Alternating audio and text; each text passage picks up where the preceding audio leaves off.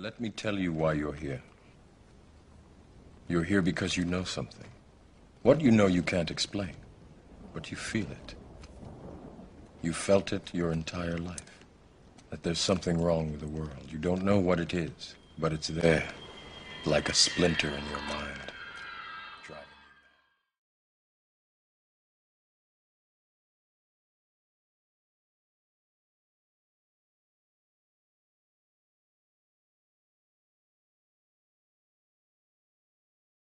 where the idea has been to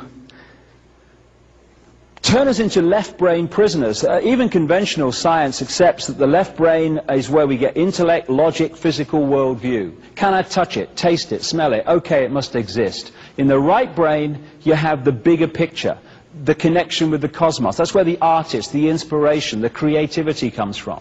And if you look at the institutions of education, of science, and all these different areas of information, the media too, they're pumping information of a left brain variety and suppressing this.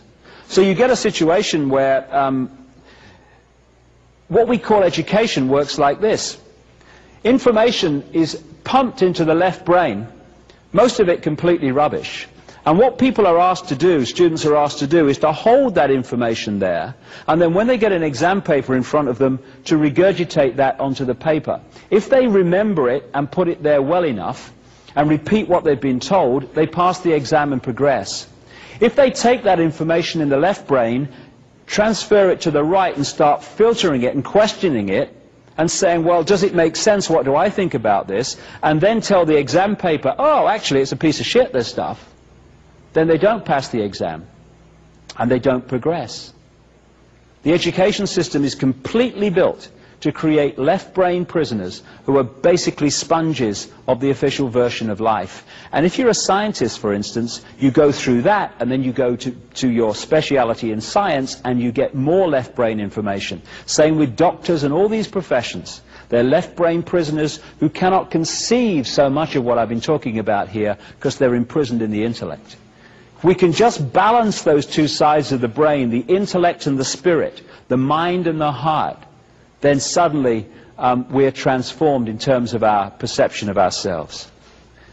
Well, this is a symbol that kind of encapsulates, I think, how we are disconnected from who we really are, and the process that so many people are going through now to remove that division so we can reconnect. What you're looking at there symbolically is the, I call it lower vibrational emotional range. It's the range of frequency that resonates the energy within us to fear, to guilt, to resentment, to lack of self-esteem. And the more that we are manipulated to feel those things, and the more we manipulate each other to feel those things, the more what I call that cesspit vibration of low vibrational emotion gets more and more full and more difficult to get through, and therefore out to the multidimensional state that we can get into as we reconnect with the ocean, with the cosmos. And this is why when people start on this spiritual journey, my goodness me, I was there myself over the last 10 years or so, the reason that they start to realize when they start to walk the journey that all hell breaks loose in their life, that structures break down in their life, and they think, crikey, if this is spiritual. I remember me, when I started on this route, my life broke down in so many ways. I thought, if this is spirituality, you can stuff it. I don't want to know. But why is this happening? Why does this happen to people? Because, as I mentioned earlier, when you put out your intent, this is what I want to achieve, that intent energy will always draw towards us what we need to achieve that intent. Let me tell you why you're here. You're here because you know something. What you know you can't explain, but you feel it. You felt it your entire life, that there's something wrong with the world. You don't know what it is, but it's there, like a splinter in your mind, driving you mad.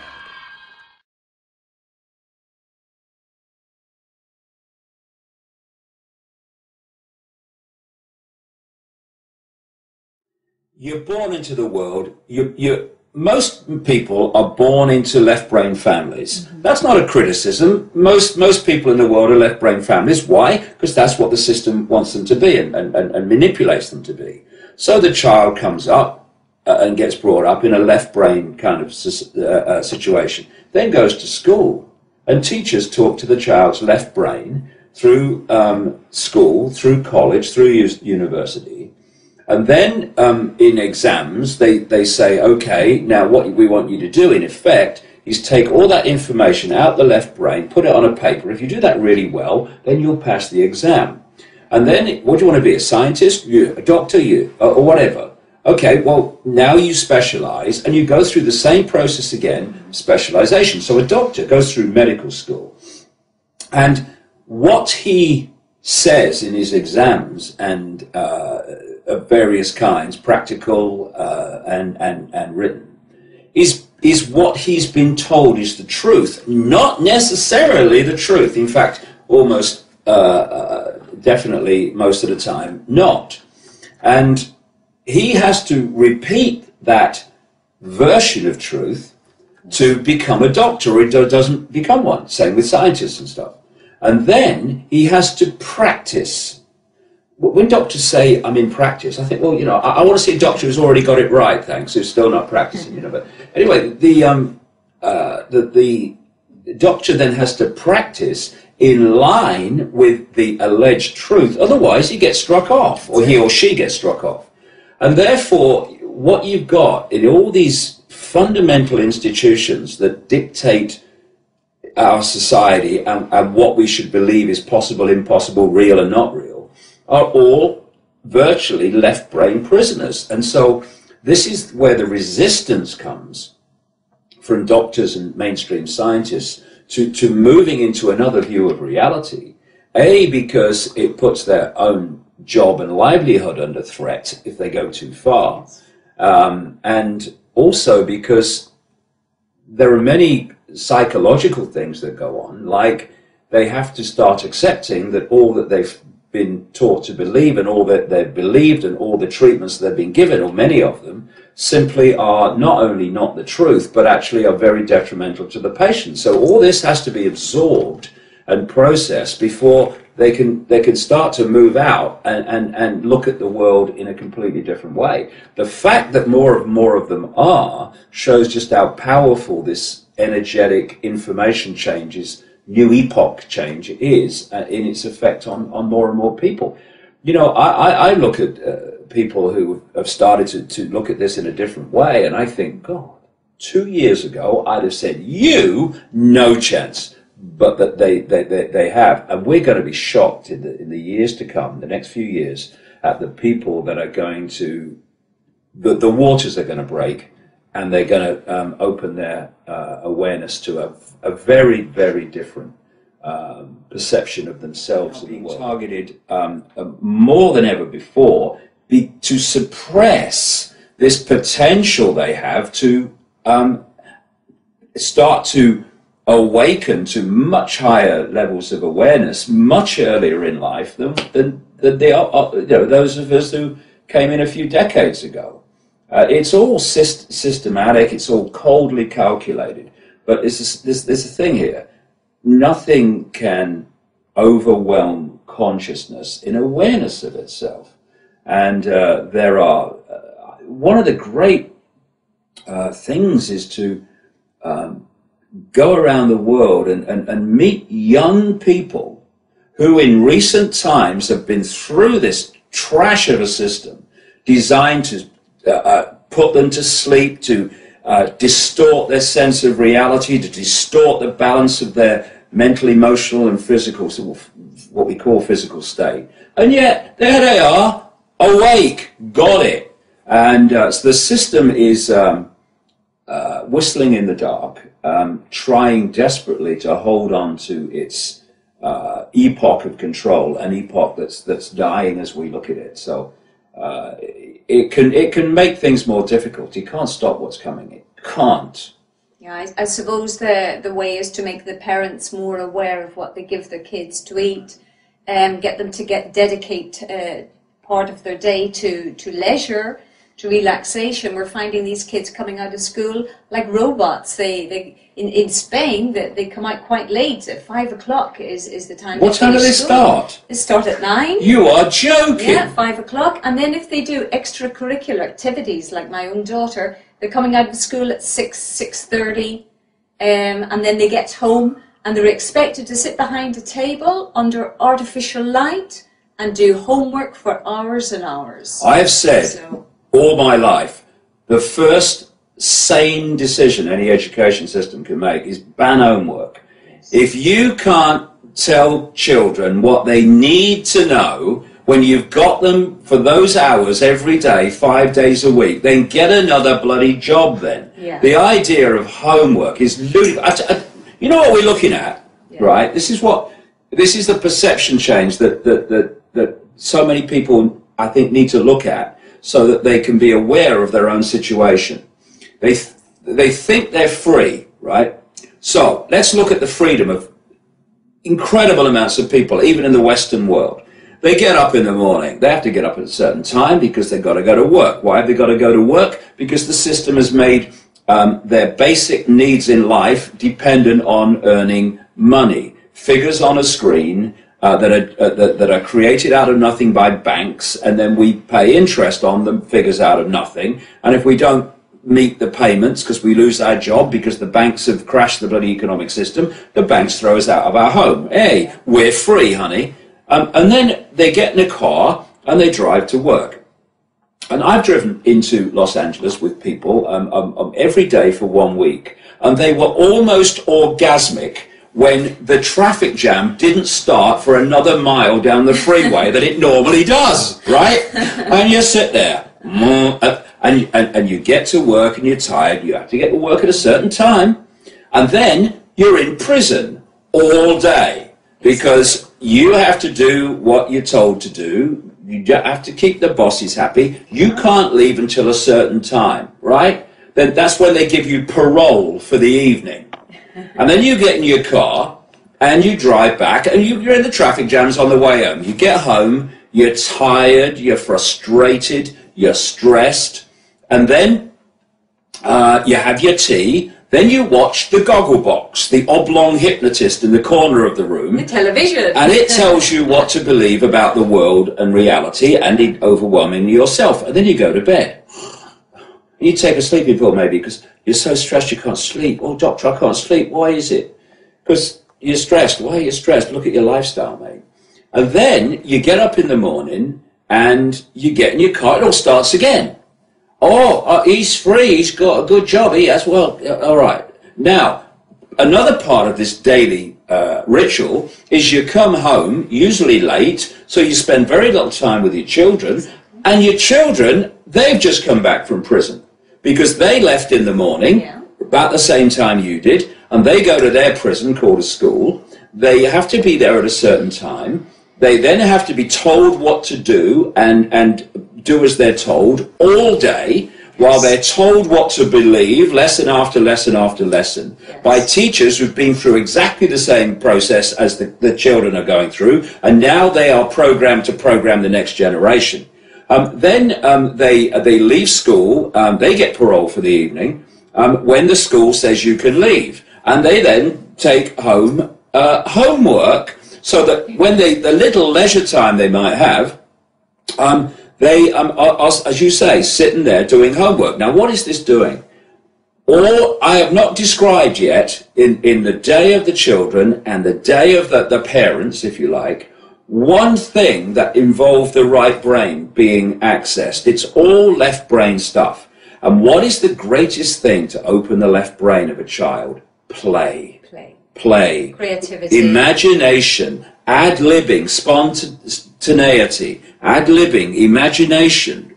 Play. And all the rest of it. And what they're doing, not least in Britain now, they're trying to squeeze that point from birth to the first academic type lessons. They're trying to squeeze that period smaller and smaller and smaller. And I heard Obama last year, you know, this amazing intellect who can read words off a teleprompter, but he's a stuttering idiot whenever it goes down. And he said, to meet the challenge of meet the challenge of the global economy. Now, meet the challenge of the global economy. Where did the global economy come from that's challenging us to more work and more education? From the very people that are imposing this education and stuff upon us. And he said children should spend more time at school. And they should reduce the period in the summer when they have a break from school to do what? To play and ad-lib and open the right brain. So it's all systematic. And this is why I focus so much on the nature of reality and how we interact with it. Because when we understand the themes of that, the way the system's structured is it's like an open book. Yeah. It's structured to shut us down and stop us being the incredible awareness consciousness that we really are. Yeah, they're keeping us on mind mode. We have to think, we have to plan tomorrow. They're getting us out of the present. Because I know when you say, like, kids are playing, they're happy, they're free, they're inspired, and you can only get inspired, which we call in spirit, when you're out of your mind. So yeah. When do these kids actually have time to play and be free? Because we know that we're tired as parents when we arrive home, the kids are tired, and that's just exactly. Who wants to do homework at 6 or 7 o'clock in the evening, you know, and the kids get cranky, and then that upsets mum and dad, and then it's just creating conflict in the family. Okay. So then all hell Absolutely. Gets loose, yeah? So, kids, don't do homework. Nothing. Okay? No homework. No homework. Okay, let's have a revolution. No homework. If you can't tell us what you say we need to know, I don't necessarily agree with you, in fact I don't, between, like, what did you say in Spain, 9 o'clock till 5 o'clock? 9 o'clock to 5, minimum.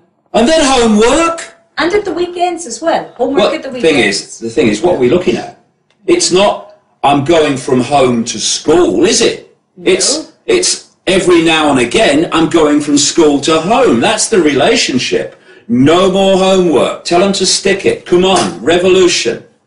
Good bloody God. I mean, crikey, we're trying to bring our children up to be the full magnitude of who they are. And every day we say, goodbye, darling, and they go off to be suppressed in terms of the magnitude of who they are. Come on. We've had enough of this. When you flow with your intuitive knowing, you're flowing with the flow of synchronicity, where things just appear as you need them and want them and or whatever. And what happens with the mind, which is programmed by the goggle box, the television, and the education and all the rest of it, it sees everything in terms of limitation, conformity, acquiescence, and thus it's constantly trying to stop you following this intuitive flow.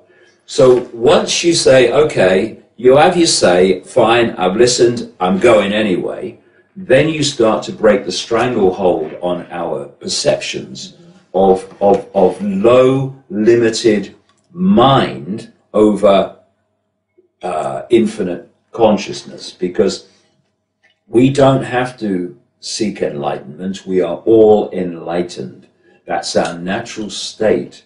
What we need to do is remove the programmed barriers of vibrational layers of the onion, if you like, that stop the conscious mind being aware of its higher levels of awareness.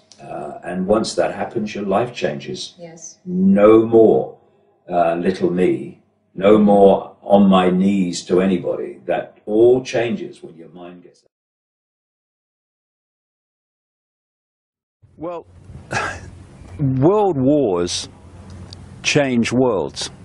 And if you have a global agenda, then global problems allow you to offer global solutions. And if you look how the world was transformed by the First World War and the Second World War, the world was a completely different place after both of those wars. And the idea all along has been to have a third world war to complete the transformation. into a global state with a world government and a world army dictating to the global population. And there was a letter, a controversial letter, because people dismiss it, but with the passage of events, it becomes more and more credible. And it was a letter written by a man called Albert Pike, who was a massive, massive Freemason in the United States in the 19th century. And it was to another Illuminati infamous character called Mazzini, Giuseppe Mazzini. And it detailed 3 world wars that would transform global society. And the first one described it in the terms that happened. The second one it described in terms that it happened. But, you know, you can say, well, it came to light later, so, you know, maybe they just put that in and faked the accuracy of the first 2 wars. So the credibility of what it said lies in what it said about the Third World War. And it talked about creating a conflict between the Muslim world and what it called political Zionism. And people will say, well, that's got to be a fake because there was no Zionism when that letter was supposed to be written. Well, this is an agenda that's projected a long way forward. This is why Aldous Huxley, Brave New World, and Eric Blair, George Orwell, 1984, who knew each other.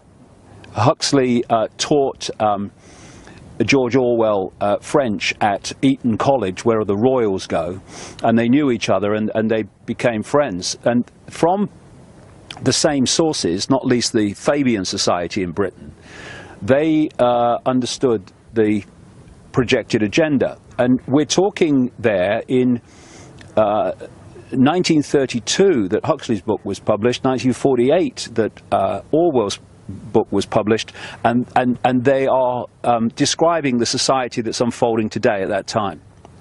And there are many, many other examples of people predicting the future who were insiders who have turned out to be incredibly accurate.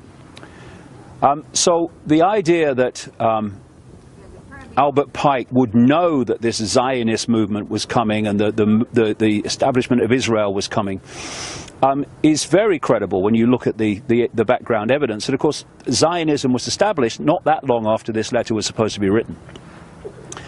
And so he was talking about the Muslim world being brought into a war with the political Zionism, what today we call Israel, and that this would, you know, in my terms, create a vortex that would draw in the world, in our terms, America, the European Union, NATO, into this war.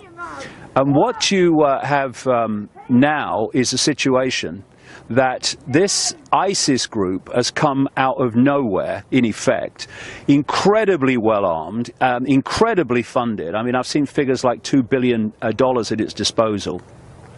And it's walking into towns in Iraq and taking them over. It's established itself at the key border crossings into Syria and into Jordan. And it's all happened really fast. And what the potential of this clearly is to do what Pike was talking about.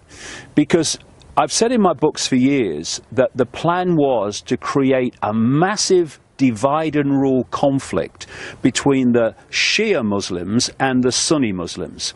I mean, I know it's hard to believe for anyone frickin' sane, but this argument over, this ancient argument over who should, you know, be the natural successor to, the rightful successor to Muhammad and all that stuff, has created this enormous schism. And schisms are there to be manipulated and exploited by these people.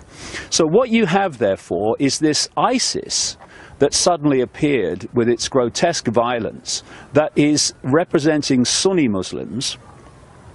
And then you have the regime currently in Iraq that is representing, in effect, Shia Muslims.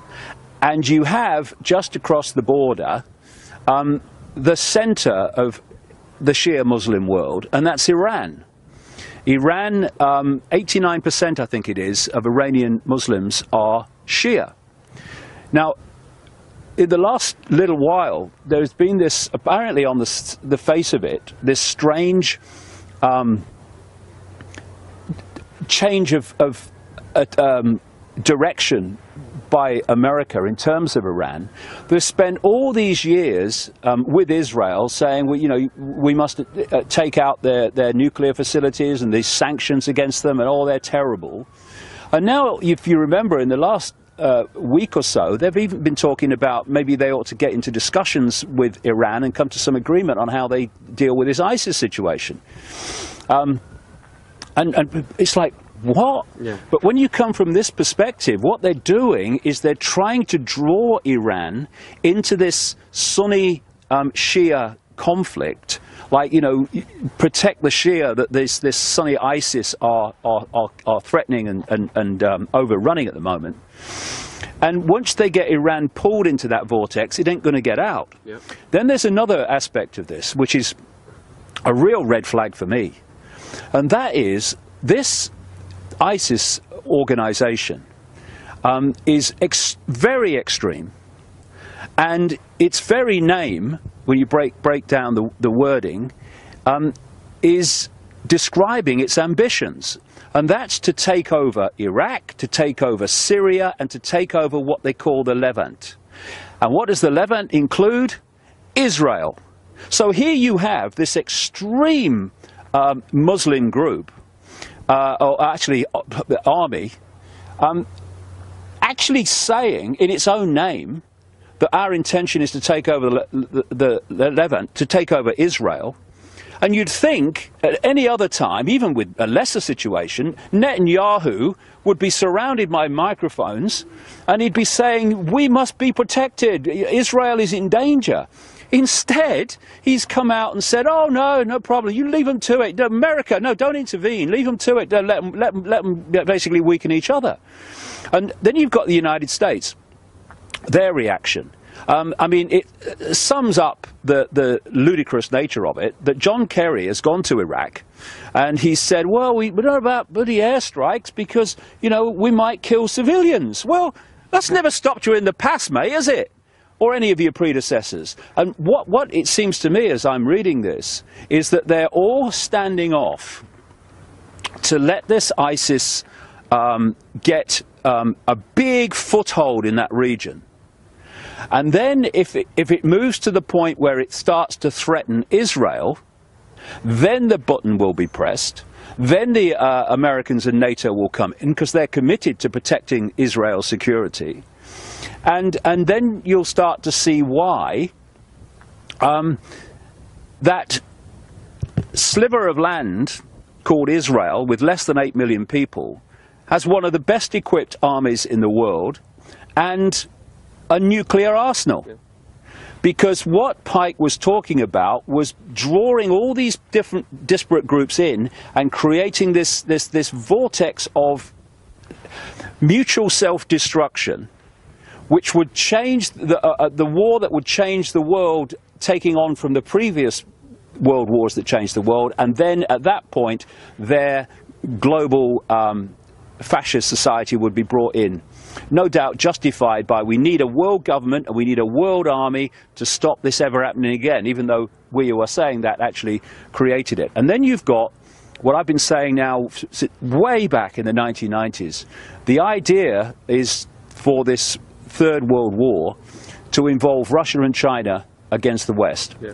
Oceania versus Eurasia, yeah. Yeah, in the 1984 kind of scenario. And what you have now is the demonization of Russia. Have you noticed that? How suddenly we got the demonization of Russia?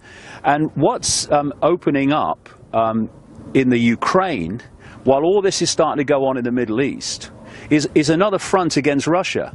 Because, you know, it's very easy to see how Russia can be pulled into this Middle Eastern conflict by supporting Syria, because destroying Syria is part of ISIS's agenda and American agenda and NATO's agenda. And also Iran as well.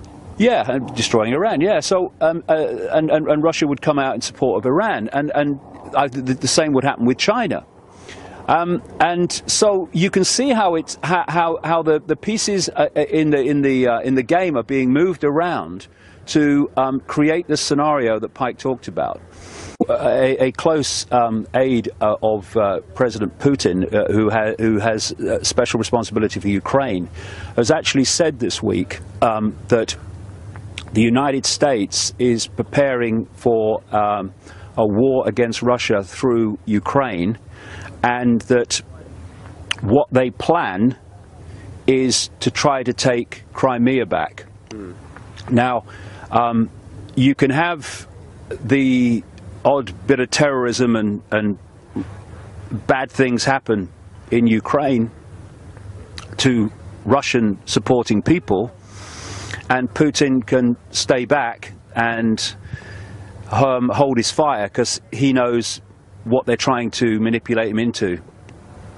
But if they try to take Crimea back, Putin's ego and Putin's pride will no way, I would strongly suspect, allow him just to let them do it. Exactly. And therefore, that if they try to take Crimea back, then what you're looking at is a war, or a calculated war against Russia. Yeah. And if you start a front against Russia on its borders, and then all this stuff going on in the Middle East, you are diluting Russia's impact on what's happening in the Middle East. Yeah.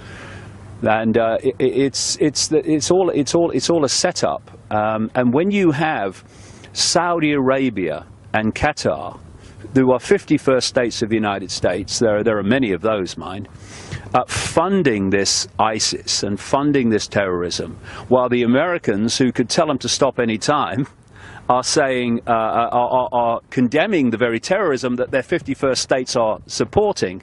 Well, the picture's so bloody obvious. It's a setup, Yeah. and it's a setup to attempt to trigger World War III.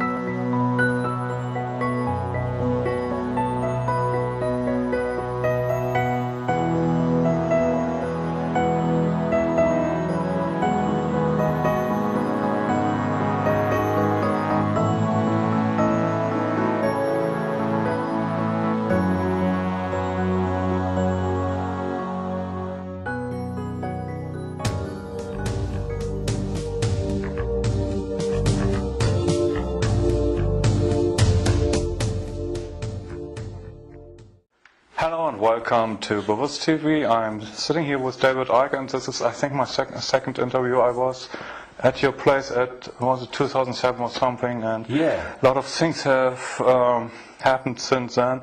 But we have to start from the beginning, so to say, for the audience who don't know you. DavidIcke, most people know you, but not everyone.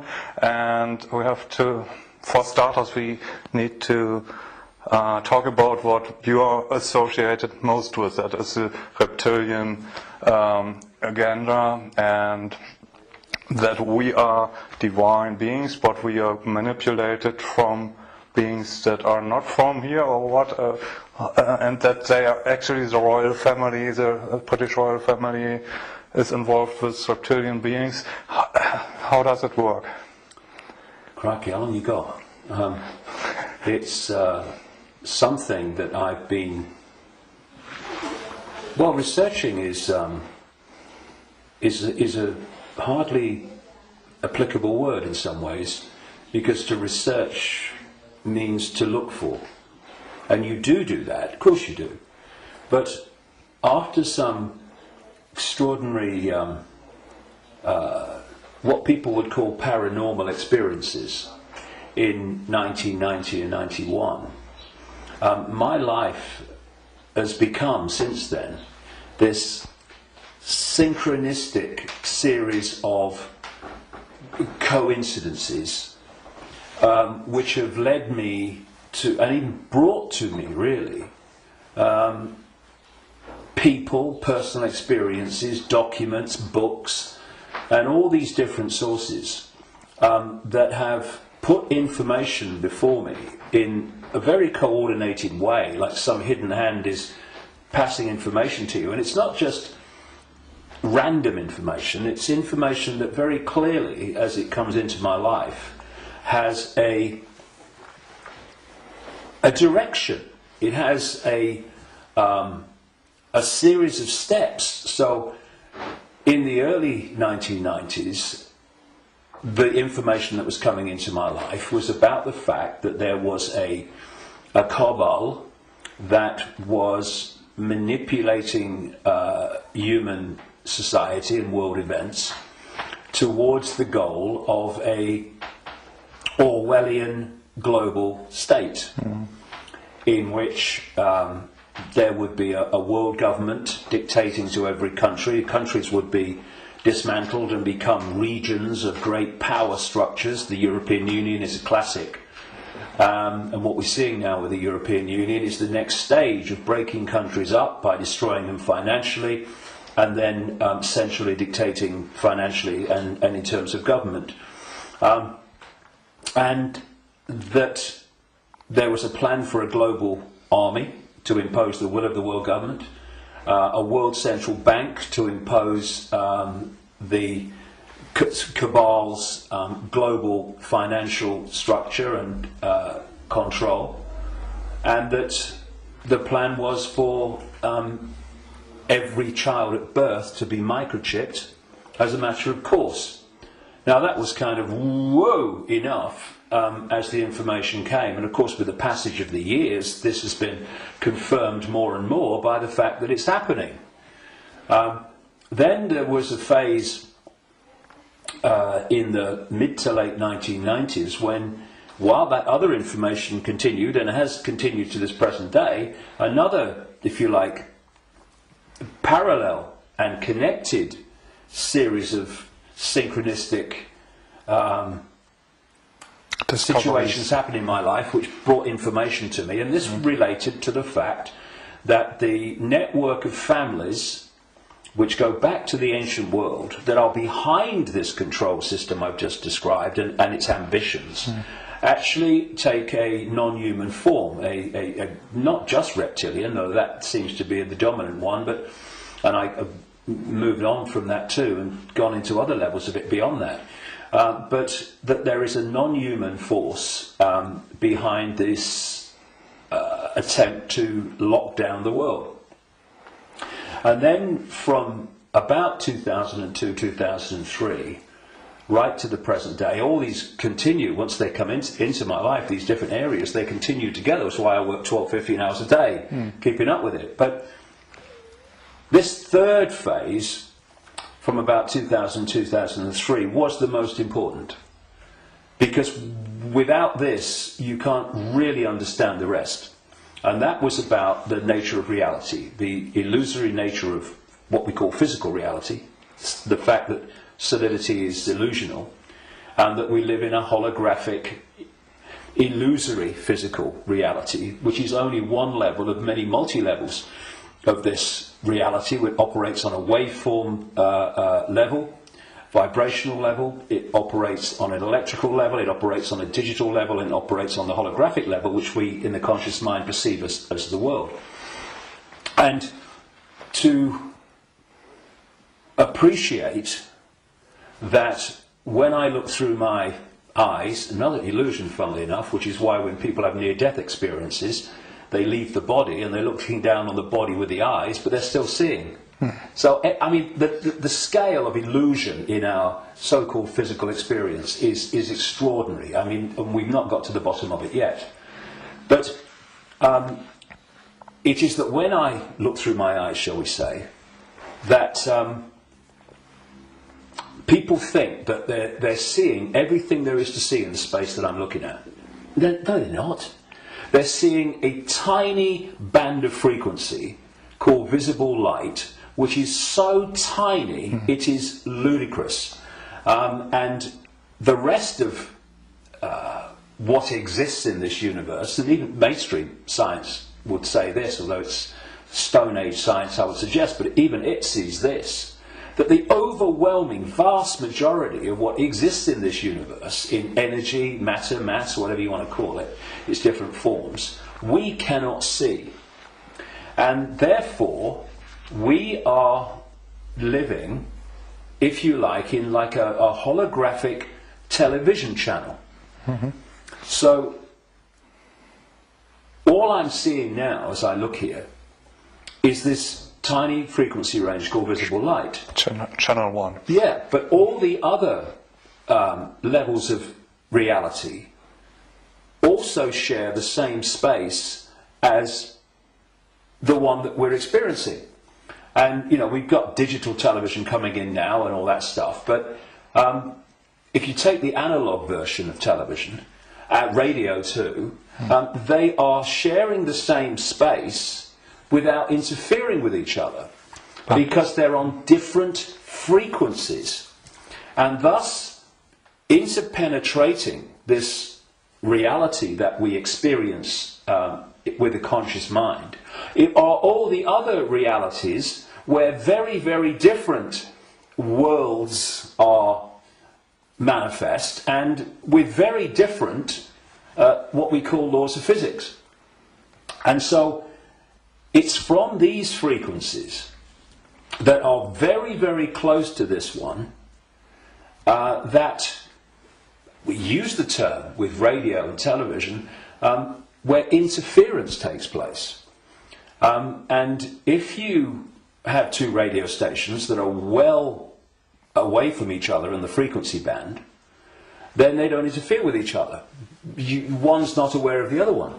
But you get two frequencies that are close, and you can get, it might be dominated by one, but there's interference from the other. Why? Because the frequencies are very close.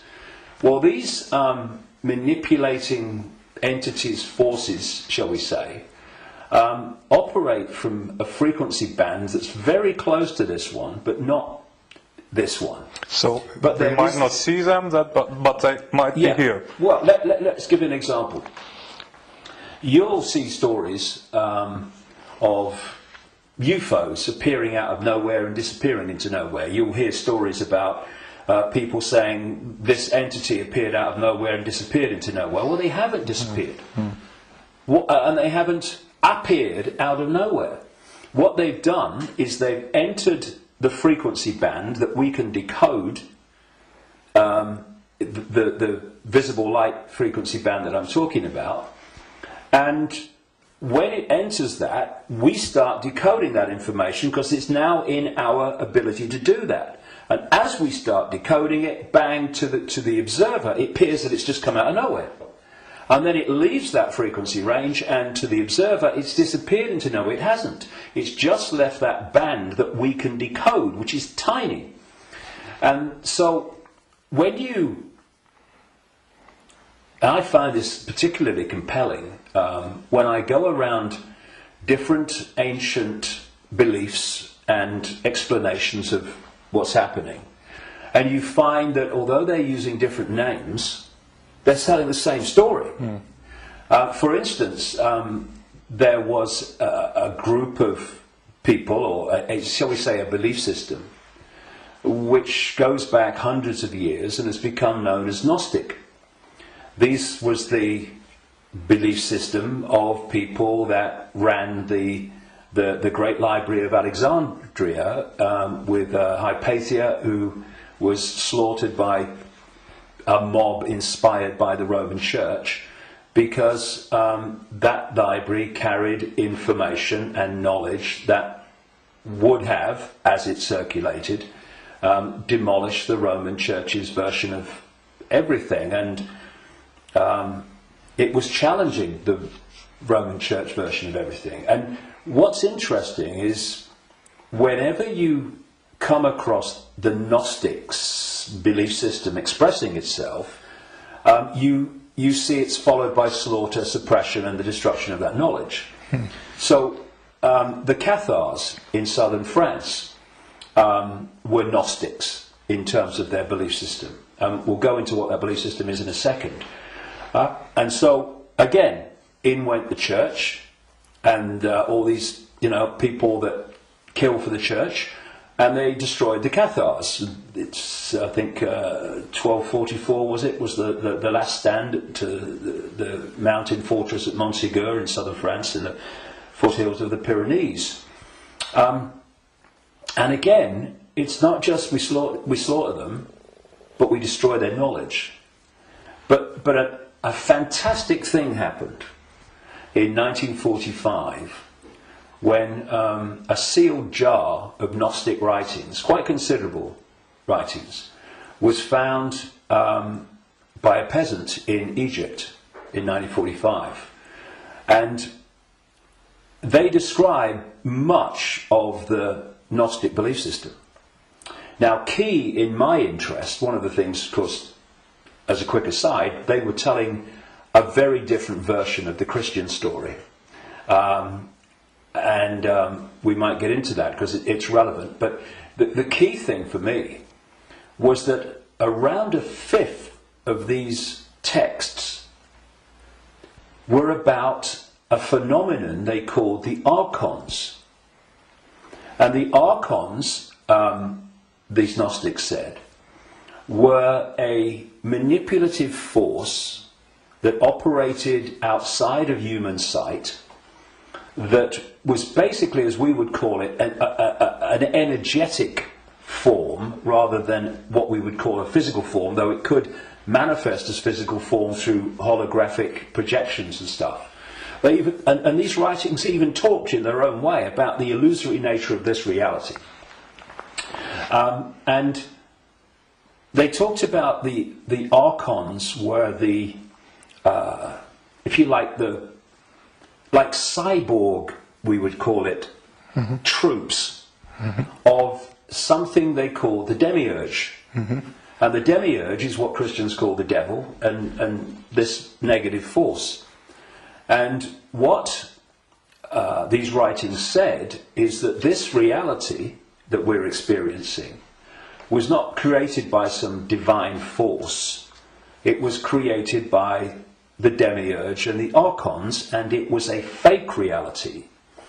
And that they manipulated by accessing the human psyche and manipulating humans' perception of reality. And there was some very, very interesting things that they said about the archons. And one was that they lacked the ability to express the creative force. I would put it like this. If you gave them a blank sheet of paper and said, create something like a reality, they couldn't do it. But what the Gnostic writings say is they're experts at taking something that already exists, like the reality before this hijack, as I would call it, the one we experience now, and twist it. They piggyback something already created and twist it. Something else, they said the archons did. And you know, you're going back to something that's been estimated, I think, around 400 AD, these writings were buried. And that is that the archons parasite off everything. They parasite off human society in many, many different forms. And I read this stuff and I'm going, whoa, this is my own books over the years found in a jar in Egypt. Not all the detail of my books, but the basic themes, because it fitted totally. And then you go to the Islamic belief. And not just the Islamic belief, because this came from pre-Islamic Arabia originally. And that is the very considerable focus in Islam on energetic beings they call the jinn. And when you look at the jinn and you look at what the Gnostics said about the archons, hallelujah, hello, they're the same thing. And then you go around other cultures and you see the same recurring theme. And so when you look then at human society,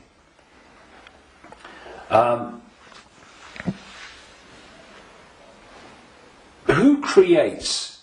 What is the creative force within human society? Humans. Should be. What do these families that I've been exposing all these years, what do? They piggyback off that creative force and manipulate it and direct it in a way that suits them. What do these network of families also do? They parasite off human effort, human labour, human energy, human creativity. The banking system, I rest my case. What is the global banking system except a structure totally focused on parasiting the energy and off the efforts of the human population? What is taxation in the way that it is today? It is parasiting of human efforts and human creativity. So what I also found interesting is that the archons are described as we would say like cyborgs. They almost like they're computer-like. And they serve this force they call the demiurge. Well, I've been talking about these reptilian entities that operate outside human sight but can come in, and the archons can, but they can't stay for long because of the frequency difference. They can come in for a while, but it takes so much energy to stay in our reality because it's not their natural frequency band that they can't stay for long.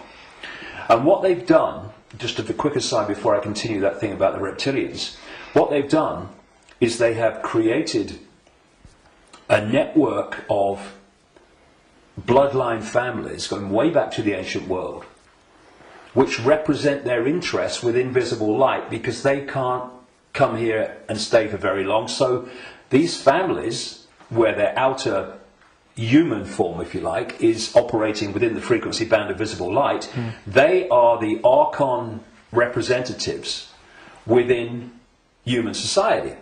And this is why you get this network of families that sit on top of the banking system, the transnational corporation network, the media ownership level, top of science, top of the education system, top of the military, top of the global intelligence network.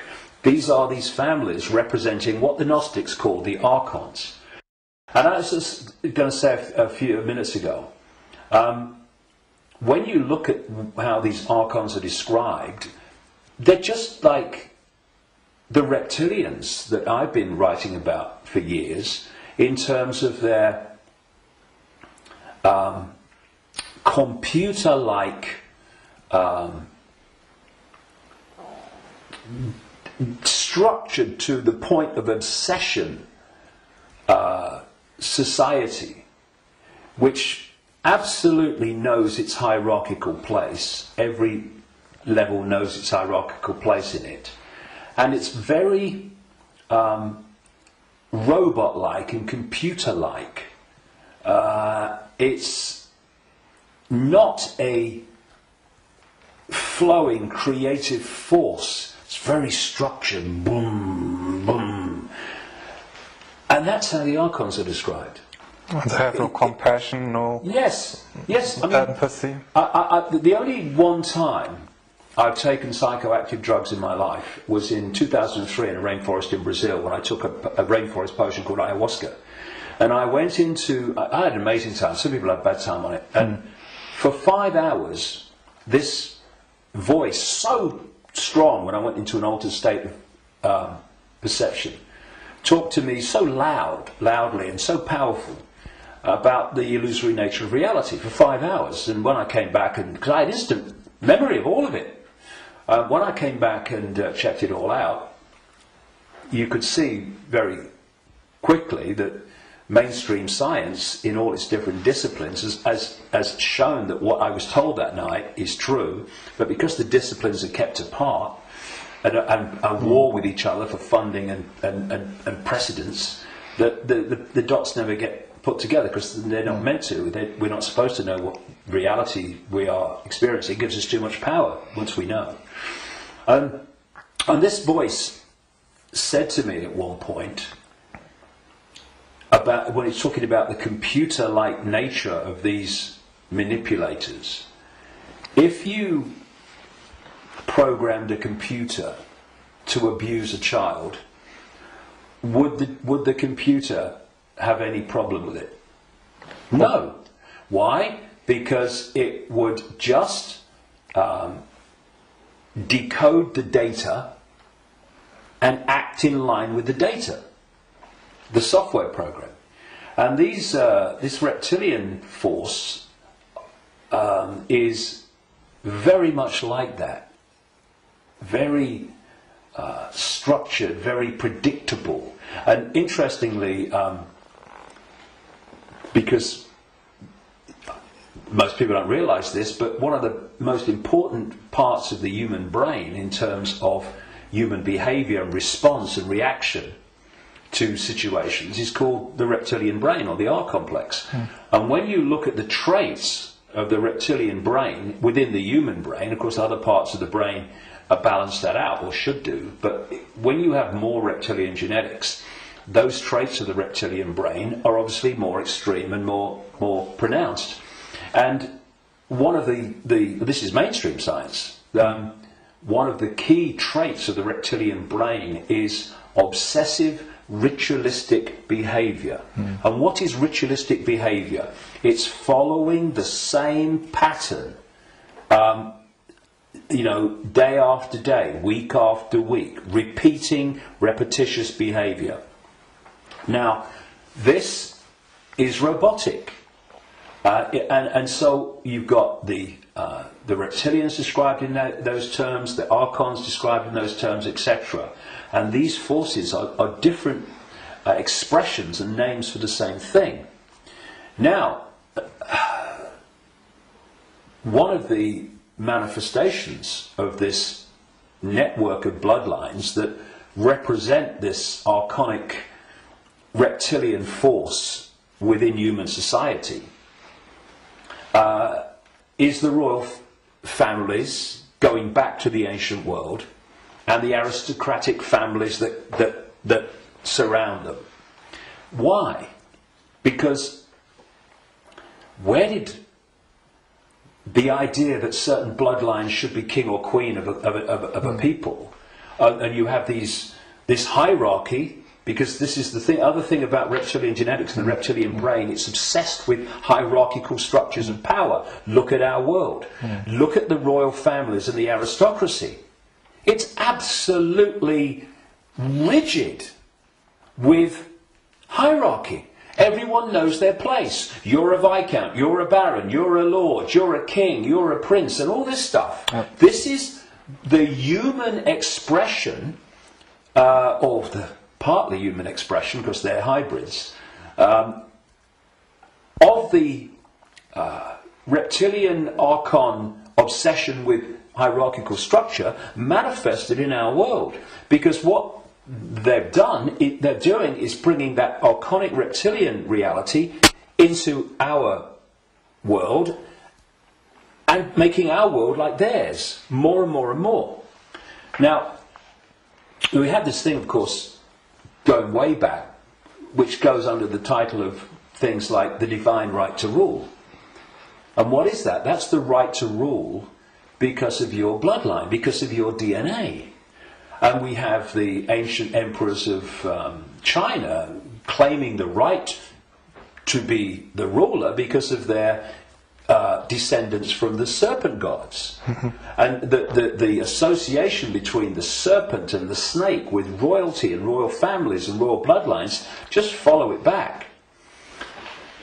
And so you look at these royal bloodlines that have come through, because what happened is that there came a time when the human population started to reject overt, in-your-face dictatorship from royal bloodline.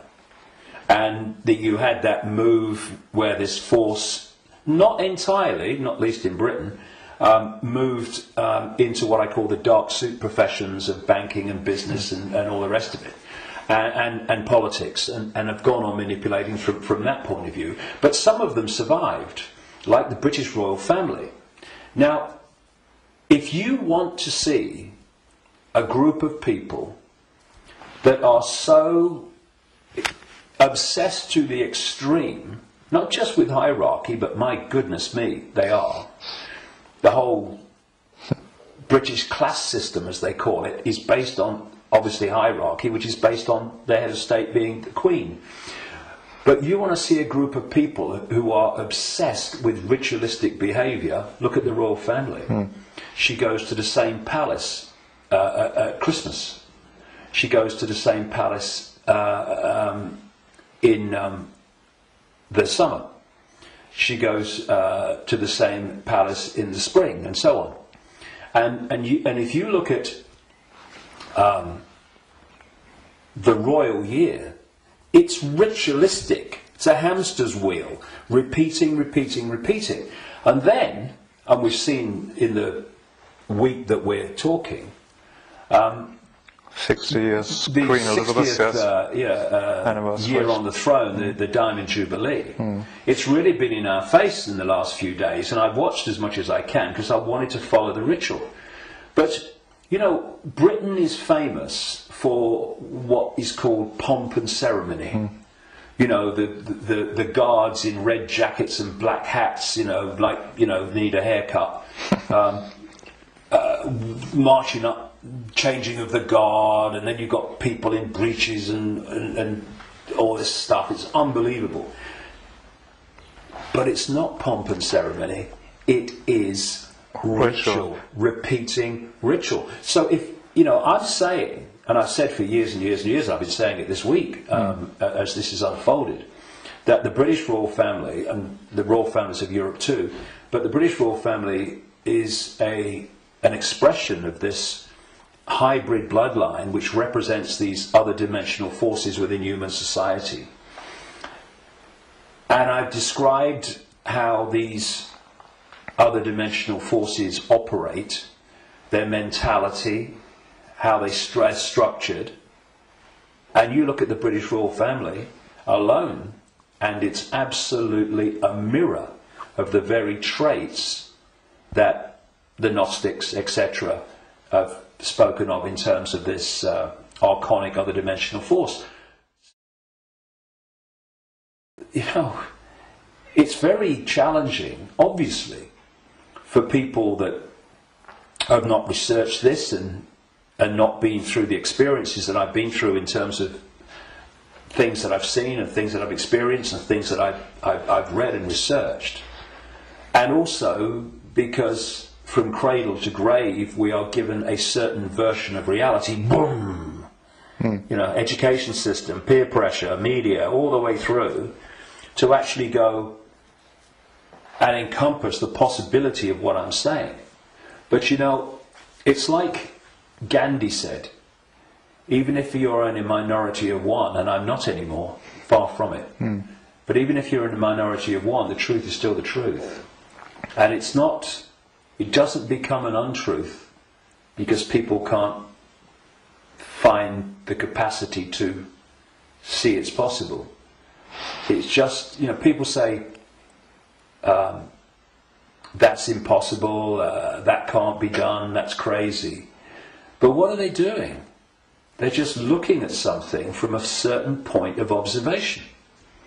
And if their point of observation has been just to take in the programming that's imposed upon us from the first moment we become conscious in this reality, then they'll see it in a certain way and they'll say, that's crazy. But if you spend 22 years researching it, you're looking at it from a completely different point of observation, and to you, it's blatantly bloody obvious. And it's bringing those 2 points of view together that's the challenge, because what is happening in the world and what's behind what is happening in the world is so massively different, fundamentally almost indescribably different to what we're told is happening, that's the chasm that is probably more than anything else the greatest defense vehicle that this conspiracy has. It is so extraordinary that people think it's not possible, and anyone that talks about it must be crazy. But it is changing. All right. On the other hand, I just wanted to ask that people waking up and people are coming to your lectures now to the thousands, and you have full halls, and you want to do a big event in the Wembley arena with probably thousands of people. So it's important, if you know all these things, that they're pretty frightening, that we are being manipulated for thousands of years. On the other hand, we are divine consciousness, you said, and we just have to change our perception. What can we do now that we know that we are being manipulated? How do we get out of it, and can we get out of it? Well, you have to go deep in the rabbit hole for this, and of course you're constantly going deeper or trying to go deeper, but see, there are many aspects to this.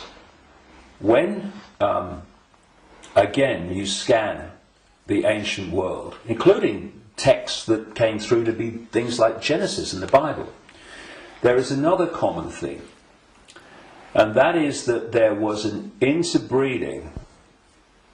I'm sure it was direct interbreeding, but interbreeding. There was genetic manipulation of the human form, and this is my view after 22 years of researching this and the information coming to me. Before this force hijacked our reality, humans were very different, and it's so different. I won't call them humans, I'll call them earth people. And they were a heart-censored society, in the sense that, you know, we have this holographic body, and interpenetrating all the different levels of the human form, energetic and holographic, are vortexes that have become known as chakras, wheels of light, as they call them in Asia.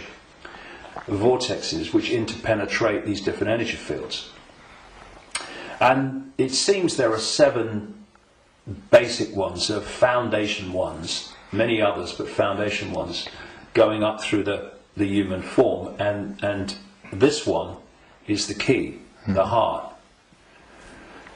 This vortex connects us to way out there, to far higher, more expanded levels of awareness than anything else. And the organization, there's an organization in America, it's called the Institute of Heart Math, and they research the power of the heart. Heart math. Yeah. Sounds good. And they've been doing it for a long time now. They have found that the most powerful electromagnetic field in the body field of electromagnetic fields is the heart. There are more nerves going from the heart to the brain than coming the other way. And that when the heart energetic field is in what they call coherence, in other words, balance, and connects in coherence with the central nervous system and the brain, that trinity, if you like, when it comes into harmony, takes the person into a much higher level of awareness and consciousness. The key is the coherence of the heart field. Once you knock that out, you knock everything out, and what's left then as the arbiter and decider of reality? This. Now, this is a great servant to this. It's not a great master when it's in control of our perception of reality. And there's another vortex in the belly, which is about emotions. This is why when people feel nervous or frightened, they feel it in the belly. and you know, they need to go to the toilet. It's because the imbalance caused by the fear and nervousness in the chakra, the vortex linked to emotions, is affecting the balance or imbalancing in the same way the intestinal system and what have you. And what they've done to pull humanity into a low vibrational, brain dominated perception is they've moved the point where we interact with reality from the heart to the belly. They've done it genetically because, as I said in my last book, Remember Who You Are, I'm saying that on the level of human DNA that they call junk DNA, which is anything up to 98% non-coding DNA, they call it junk DNA because they don't know what it does. Well, some cutting-edge scientists, not least in Russia and some in America, are pointing out that actually within so-called junk or non-coding DNA is a language, and it's a very it's a language that you can see and you can uncover, and it operates very much like human language. It has many of the, very closely, the traits of how human language is sequenced. This is how this language, as they call it, within so-called junk DNA is sequenced. And they're talking about the fact that the human language, which is what? Vibrational fields, that's what it is. We hear the words, but only when the brain decodes them. What's passing between me and you now is not the words and what people are hearing. What's passing between me and everybody is not words, it's a vibrational information field generated by my vocal cords. People are only hearing the words when they decode that information. So everything is vibrational waveform at its base, even language. DNA is waveform, like the body is waveform in its base state. And they're starting to uncover this language, and it fits absolutely my contention that part of this genetic manipulation was to put into junk DNA what I call biological software programs, and they are basically perception programs. So if you put a disk into a computer and the computer starts to read it, on the screen the computer's symbolic perception is read from the disk. Well, what if we had biological software programs running through from junk DNA, this language they're finding, and we were reading them into a perception of reality? The other key side of this is that there are emotional biological software programs in there that are running all the time. And when you are reading those, then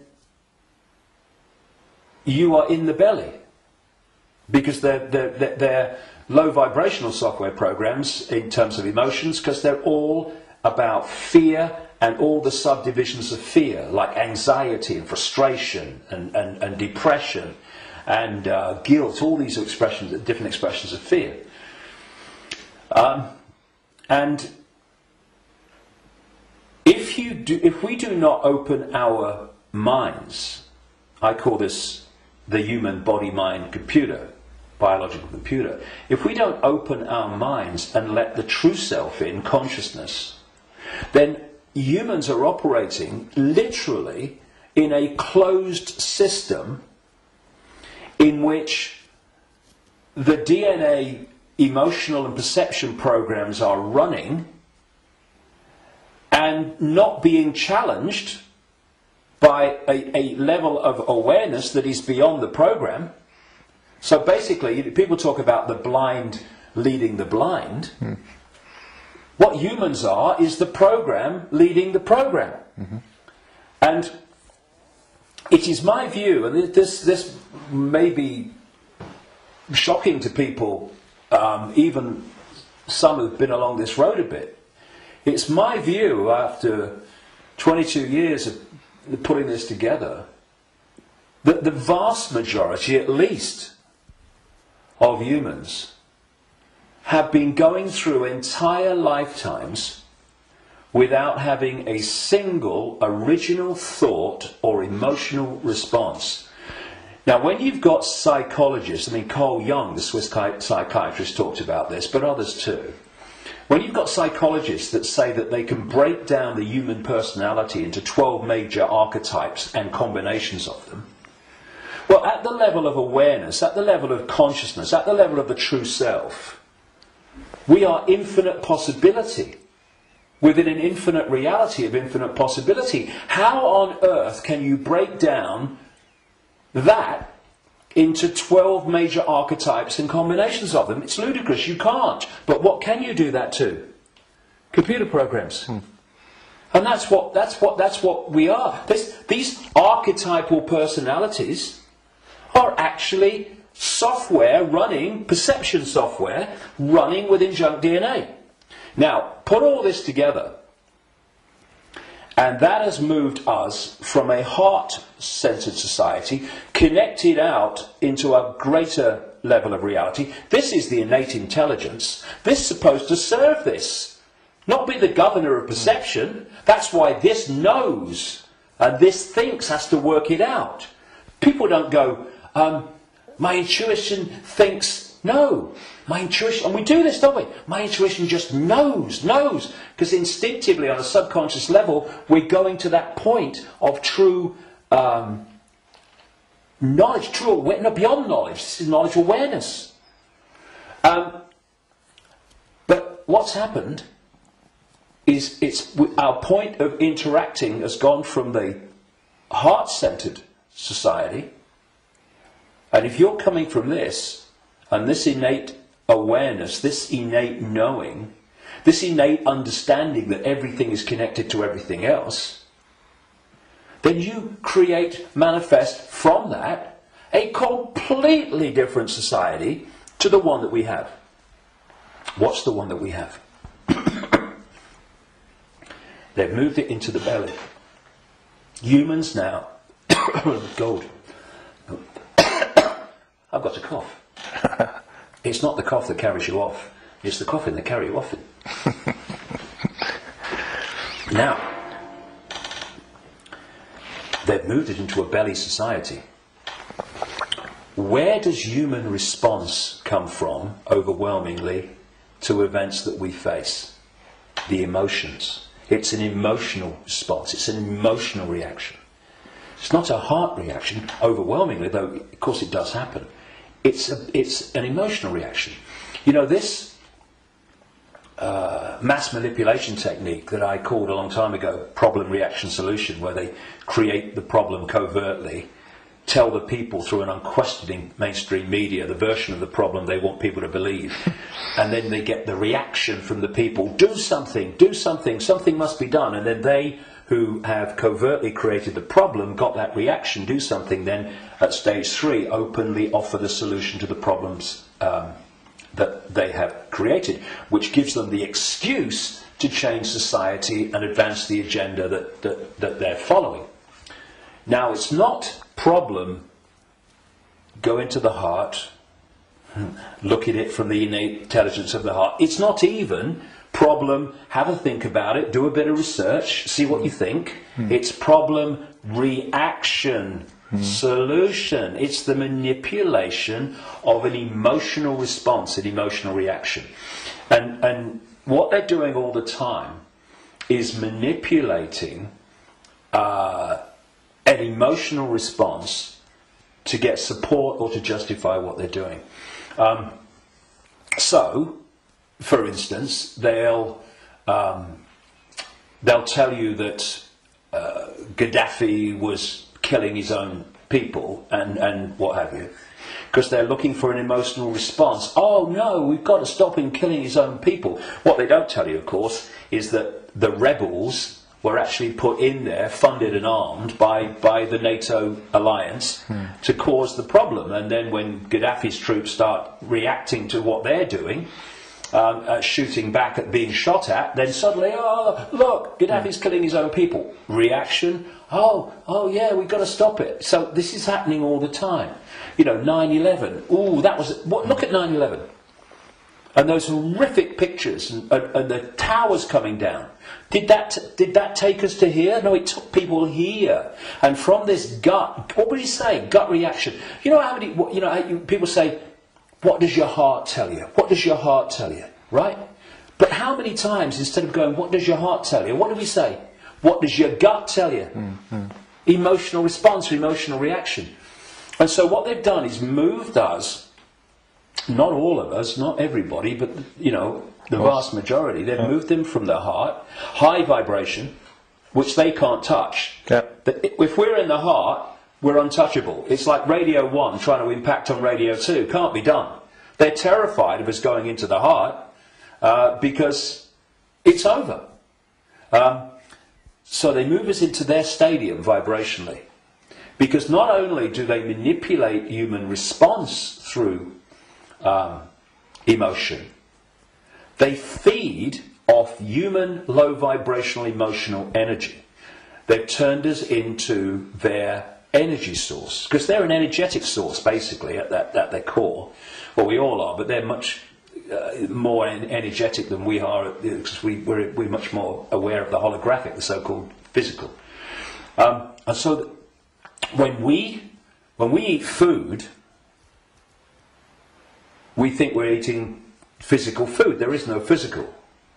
We're eating holographic food. But the foundation of that food, which we decode into some kind of illusory solidity, is actually a waveform information field. All that these entities do is they feed, they get their energy source, not from a sandwich and a cup of tea, but directly, energetically. They absorb energy in its waveform. And so when we generate low vibrational human emotion, that emotion is resonating within the frequency. That's why we can't see it. We can feel emotion, but we can't see it. Because it's vibrating within another frequency band beyond visible light. And that's the frequency band that these archons, reptilians, overwhelmingly operate in. So every time we generate fear and all its offshoots, we're feeding them energetically. So you get a war, a 9/11, a global war, and you get an economic crisis where parents now in Greece are giving their children away or selling their children because they can't afford to feed them. Can you imagine, in that one incident with one set of parents, how much is generated here emotionally from the horrific? I can't even think about it. Imagine what it must be like. And that's just two parents. You get that operating. Look at the world. Look at the world every day. All over the world, in all its different expressions, how emotional energy is being generated and produced by the circumstances that society has been structured to create. It's an orgy of energetic vampiring. When Morpheus in the Matrix held up a battery and said the Matrix is a computer-generated dream world made to turn humans into one of these, that is a profound truth, because that's what we've become. Not so much batteries, though that was a good symbol, but actually generators, power stations, generating this energy.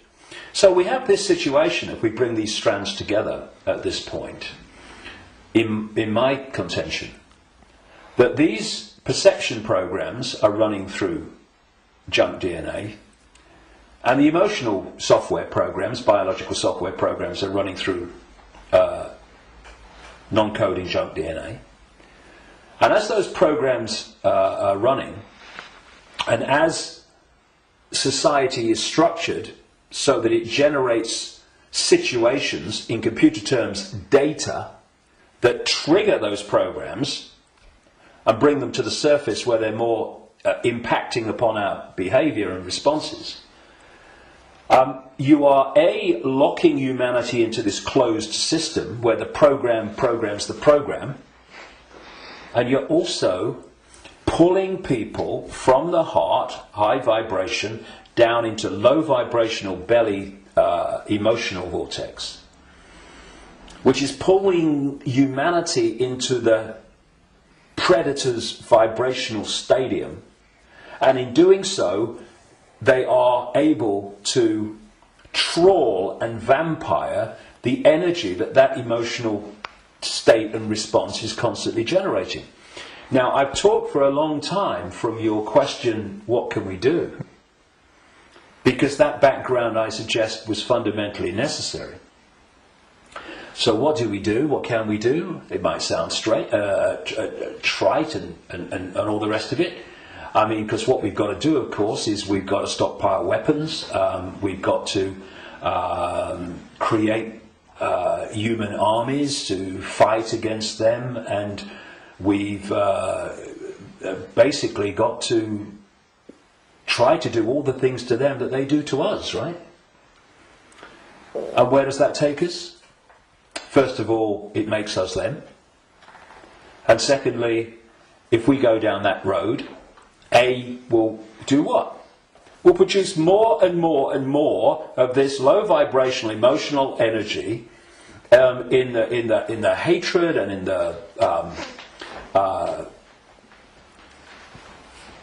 the anger that we produce. And we will also, if we go down that road, we will have symbolically weapons that manifest as a pop gun against state-of-the-art weaponry. So, although it's very macho and very, we've got to fight. I love Tony Blair once, he said, we've got to fight for peace. Sorry, can I just have some time to work that out in a darkened room, please? And it is something that, when you look at it, is very good for the macho we've got to fight him. But as a strategy of bringing this down, is doomed to failure and disaster, because it's playing the game they want us to play. And if you're in that macho mode, and you think the whole spiritual side of things and stuff like that is namby-pamby, airy-fairy and a bit, you know, soft, then what I'm going to say will make no sense. But if we are going to bring an end to something that has been created and perpetuated by something happening, then we can fight that something, or we can remove that something. And if you've got your finger in, you know, a boiling pan of water, well, you can turn the gas off, or you can literally take your finger out. In other words, instead of finding a solution to the problem, turning the gas off, not really a solution, your finger's still in there, you remove the cause of the problem. The cause of your problem burning in the water is because your finger's in the frickin' water. So remove it. Done. And if you look at any situation that we want to change, you will always find that removing what has caused the problem is always far more effective than finding a solution to the problem that you've caused. And so we have this control system. We have this constant and gathering, expanding imposition and dismantling of people's lives financially in all these different ways. And we can say the solution is to fight the system and get out on the streets and fight and all this stuff. Or we can say, what has caused this reality that we are experiencing? So why not remove the cause of the problem? And this is not about fighting. It's not about macho man responses. It's not about shouting loud. It's about changing the way that we interact with reality. And in doing so, stepping out of the influence of the programs that have been running human perception and emotional response throughout known human history, and are creating the world that we live in. Because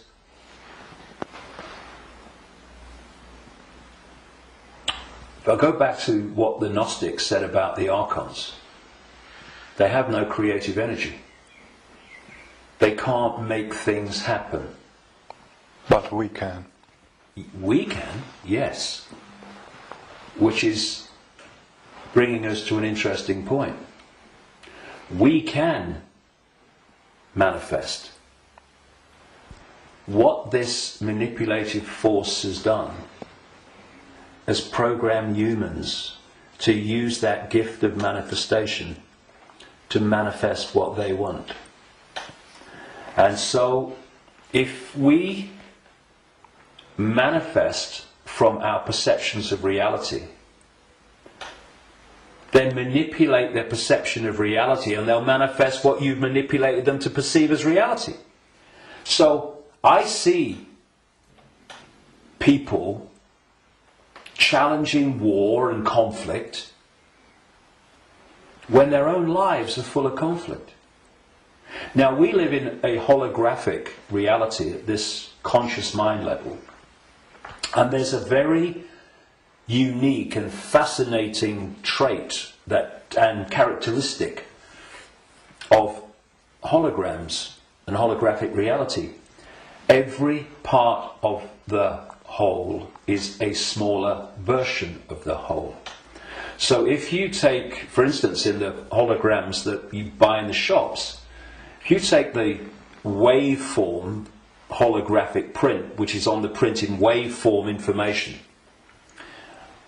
and you cut it in 4, and you fire the laser which reads that information in effect and brings the 3-dimensional holographic image projecting from the waveform information on the photographic print. If you cut that into 4 and put a laser to each 4 pieces, you will not get a quarter of the whole picture. You'll get 4 quarter-size versions of the whole picture. And this is why, or explains why alternative forms of healing, like reflexology and acupuncture and others, can find points on the ear and the feet and the hands and all different parts of the body that relate to the body as a whole. Thus, reflexologists can work on a part of the foot and impact upon the heart or the liver, depending on where they're doing it. And I've known and talked to reflexologists and people like that over the years, and they know it works, but they're not sure why it works or why there are points on the foot and the ear and everything that relate and impact upon. Oh, well, it's simple when you realise that this reality is holographic, because every part of the whole is a smaller version of the whole. The body is a holographic manifestation, it's a hologram. Thus, every part of the body must be a smaller version of the whole. And that's why all over the body, in all the different parts, you can find points that relate to the whole body. In the same way, if we have conflict in our own lives on a so-called individual level, and this is going on all over the world in all these different societies, I mean, and it is, then that's a smaller version of the whole. And a hologram moves both ways. When the whole hologram shifts, all the parts of the hologram shift, because they're expressions of each other. You shift or affect the smaller part of the hologram, and in this case it's lots of people, billions of people with conflict in their lives and all that stuff, and that's going to impact on the hologram as a whole, i.e. human society. And you're going to have collective conflict. If we want to put the fire out of the whole, what we call human society and global experience, then we have to put the fire out in our own lives, because we are fueling the fire. We are creating the fire. This is why they want conflict and disruption at all levels of society, because they know that they're constantly impacting upon each other. We have conflict in our own lives. Collectively, we are manifesting collective conflict. You have collective conflict like bombing Libya and Iraq and what have you, and the global conflicts. Those collective conflicts then impact on the individual that reacts to them with a lot more emotional, based emotional response. So everything is connected to everything else. Everything's impacting on everything else. Now, those behind this manipulation of human society, they know that. And they have been playing humans like a violin for so long. And this is why, not the only reason, but this is why they created human religions in this part of why, because there were many whys for that, and why they created human science, which is, I call it Stone Age science. It's song sheet science. It's not science. It's just a bogus explanation for reality, so we don't see the real one. This is why the nature of reality is hardly, if any time, discussed in schools or education in general. And you know, I travel around the world. I've been to 50-odd countries, many of them many times. I've seen the streams of television channels, not least places like America. You're going through the zapper button, and there's channels after channels after channels. I have never seen one that was asking the question with an open mind: who are we? Where are we? What is reality? Now that is ludicrous. I mean, we have a situation where probably the vast majority of people go through a lifetime, until they come to the end of their lives and they're thinking, you know, where do you go? Who don't even think about, who am I? You know, you say to them, who are you? Oh, I'm Charlie Jones. I drive a bus. And they'll tell you your family history, they'll tell you their life history and all that stuff. That's not them, that's their experience. And human self-identity identifies who we are, self, with our experience, with our name, with our job. Who are you? I'm a banker. No, that's your experience, it's not who you are. And so when you lose touch with who you are, and you lose connection to the true self beyond the program, then what's left is for the program to run and dominate our sense of reality. Our sense of reality becomes our point of observation by which we judge everything, and the emotional reaction from which our judgment and response to events comes. And it's a closed, ever repeating cycle. And unless we break it, then this will go on. And we break it by moving our point of attention, the point at which we interact with the world, from there to here. And you know, I had some amazing experiences in Peru in 1991. Amazing experiences which changed my life and all the rest of it. And I went back to Peru with a group of people from all over the world in April 2012. And we went around Peru, and we went to Machu Picchu and this place where I had my amazing paranormal, extraordinary experience in 1991 called Siyustani, near a place called Puno, and Lake Titicaca, the highest navigable lake in the world. And this group, all of us, were going around these places, and what these places were heart places. Mm-hmm. When you went there, you interacted with them from here.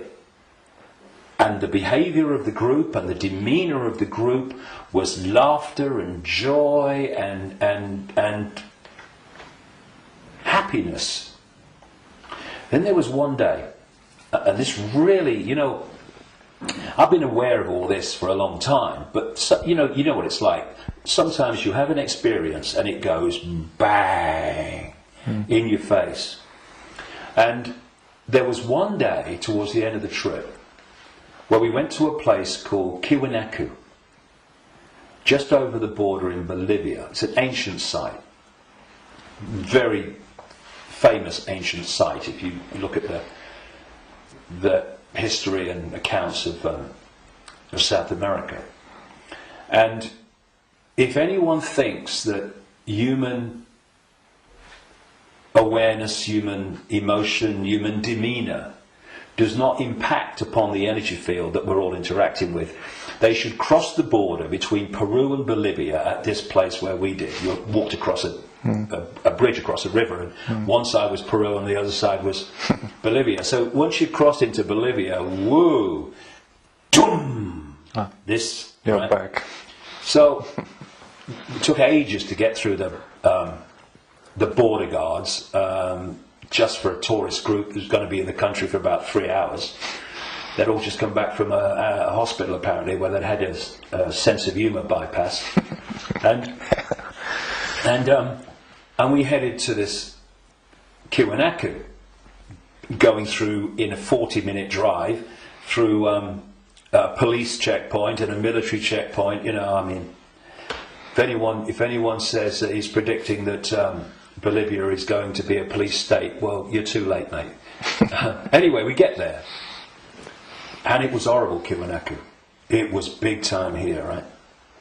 And I felt this in many places around the world, and they've all been connected to human sacrifice and rituals involving these entities operating in other levels of reality, but interacting with this one. This is what satanic rituals are. They're the interaction. This is why they do certain things and repeat them. They're creating an energetic environment which allows interaction and even the manifestation of these entities within the rituals. This is what sacrificing to the gods was all about in the ancient world. Because when you sacrifice someone, the people doing the sacrifice, they drink the blood and eat the flesh, which is what this whole Roman Catholic thing is really about. Drinking the blood of Jesus and eating the flesh, that's just a mild bloody cover for what goes on in the background. But on the other levels of reality, while this is going on, these entities, perceived as the gods, are feeding off the terror of the victim. Right? This is sacrifice to the gods. Anyway, we get to Tiwanaku, and it was that kind of energy. Ooh. But what I noticed was the demeanour of the group changed. People weren't happy. They were not in a good space. And there was this lovely guy, Mark, who's a lovely Irish guy. And the change in the behaviour of the group was so pronounced that on the way back, which we got back into Peru, where everyone started getting a bit happy again,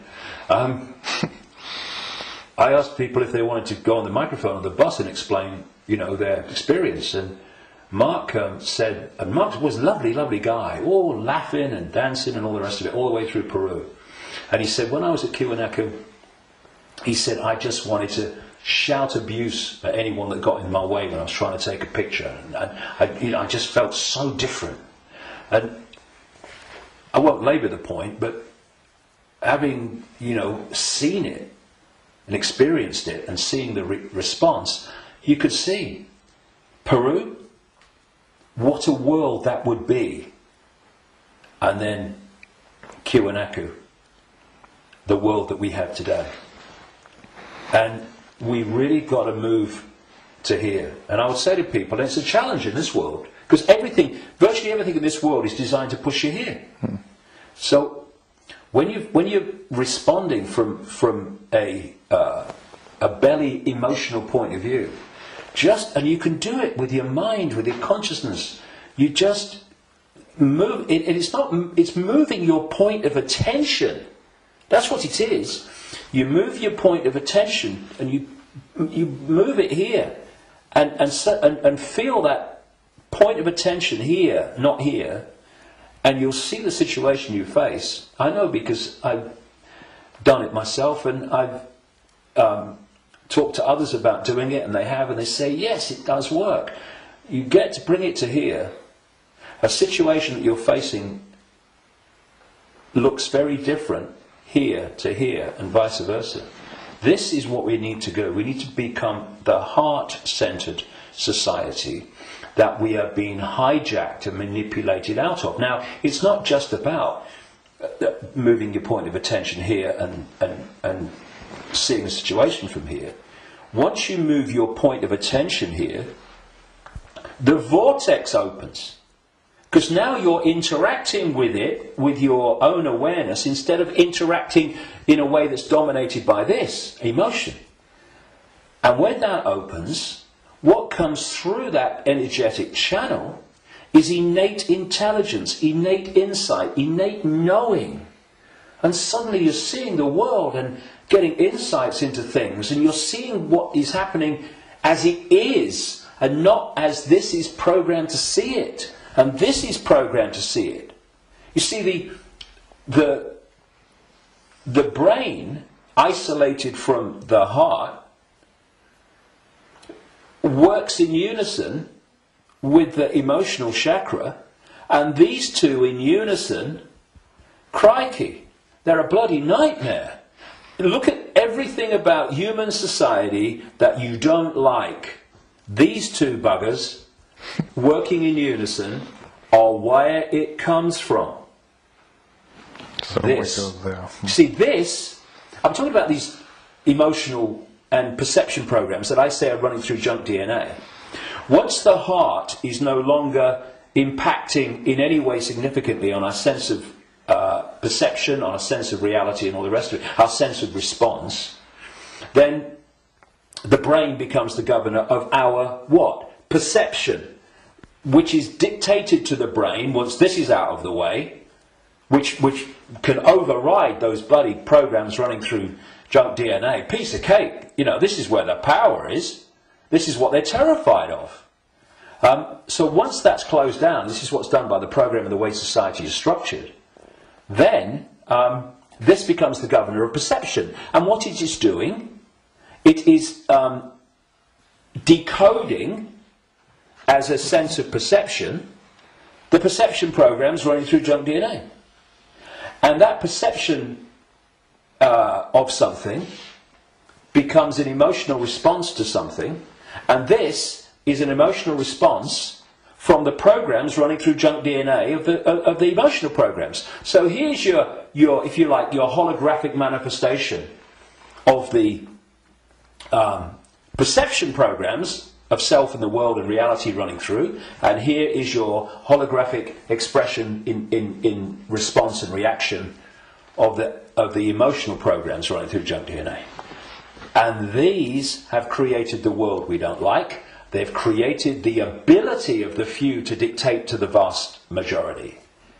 Because this will never see it. This will never get it, except up to a point. This can get to a point where it can see the names, dates, places, Bilderberg group level of engineered wars level of what's going on in the world. But seeing where that is coming from, what's behind it, you've got to go into here. Because if you don't, you can't get into the rabbit hole. Because this can only go so far. And it's my view, and in my experience anyway, that if you are an expert in 9/11, in engineered wars, engineered banking scams, manipulated political nonsense, then you are still walking around the outer rim of the rabbit hole. You've not even entered it yet. Because it's still the movie. This holographic reality is like a holographic movie, and when a movie has hit the screen, that's it, it's a done deal. You've got to change the movie now. And that's what this world is, this holographic world. Because what the human body computer is doing is taking vibrational waveform information, which is what the five senses do. It's turning into electrical information, same information, different form, and it communicates that to the brain and the whole genetic structure, in fact, and that decodes it through into the digital and then the holographic. So the holographic, this apparently physical world, is the end of the story. That, in movie terms, is the movie hitting the screen. You ain't going to change it. You won't stand up in front of a movie screen and start shouting at the screen and telling the movie to change, will you? People will go, you're mad, mate, you're mad. If you want to change the movie, you've got to change the reel. It's being projected from back here. But that's what we're doing. You know, so many ways that people respond to this conspiracy when they meet it at some level. It's, we must get out in the streets and protest. Well, I'm not saying don't. But that's still trying to change the movie when the movie's hit the screen. If you come back and go deeper in the rabbit hole, and you understand where this movie's being projected from, which is from other frequency bands of reality through the Illuminati families and the Illuminati structure within visible light human society to become the movie we call human society, then you can go back to the point it's coming from, and therefore you can change what's coming. You can change the movie. And that's what we need to do. And to do that, you know, those that... And I'm not knocking the five-sense level of the conspiracy and communicating it, 9/11, manipulating. I'm doing it every day on my website. Books are full of it. We need to know that. But if we only do that, then basically we are seeing the outcome. We are not seeing the origin. And you cannot change an outcome without changing the origin. When I look at so much conspiracy research, good luck to them. You know, everybody that comes and does this, hallelujah to you. Good on you. But there comes a point where we know how the system works in the holographic world. I mean, what's left? Finding out what size shoes Henry Kissinger takes. Yes, on a daily basis as it unfolds, we need to, you know, keep with it. But, okay. But are we going to become recorders of our own enslavement? Oh, see, I told you they'd do this next. Look, they're doing it. If we do that, we've moved from not knowing that the prison's being built around us to seeing the prison being built around us. But there's a common theme between the two of them. The prison's being built around us. And that's fine if people want to do that only. I'm not saying don't do it, but to do it only and ignore where it's coming from, therefore the solution or the removing the cause of the problem, the people who only do that will record and record and record and record their own gathering enslavement and the enslavement of humanity until we wake up. Would you come with me, sir? I ain't waiting for that. We need to change where it's coming from, and for that there are some major challenges for those in the conspiracy research arena who are dominated by a sense of patriotism and dominated by a sense of a religion. Because patriotism, in the sense of, I'm not saying don't, love your country and love your culture, nothing like that, but patriotism in the sense of self-identity, I am an American, I am an American patriot. No! That is your experience. What you are is infinite awareness. All that is, has been, and never can be. All possibility. Having that experience. And I'm a Christian. No, you're not. That's the belief system you have chosen to take on as your persona. But it's an experience of being a Christian. It is not who you are. And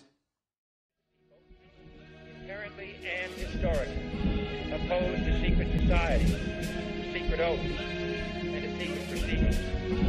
We decided long ago that the dangers of excessive and unwarranted concealment of pertinent facts far outweigh the dangers which are cited to justify it.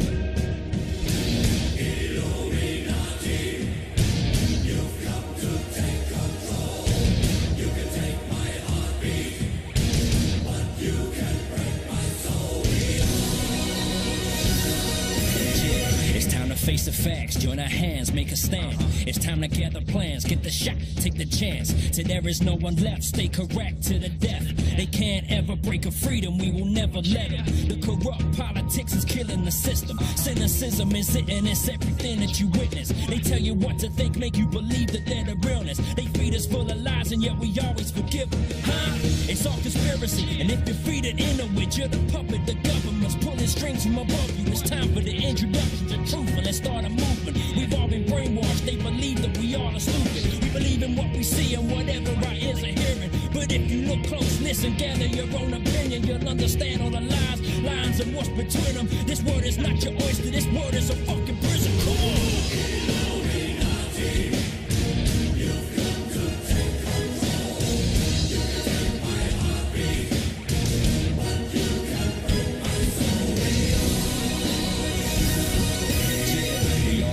To what's happening in our nation. No one will stand up for the fear of assassination. So they strip us of everything. We stand there and just take it. We're scared to make a stand, a false flag operation. Research Illuminati, find out by 9/11. You see they line their pockets, don't believe the lies they tell you. Find and seek the truth, realize we need to do whatever it is we can to protect our livelihood.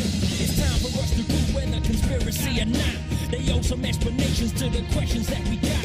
What are the skull and bones? What is lying beneath all these secretive meats? Got you lying between your teeth. What's with the Bilderberg and burning your effigies? I'm praying to Lucifer. How Satanist can you be? While all of the time praying you believing in the beast just to keep up appearances within Christianity. Come on.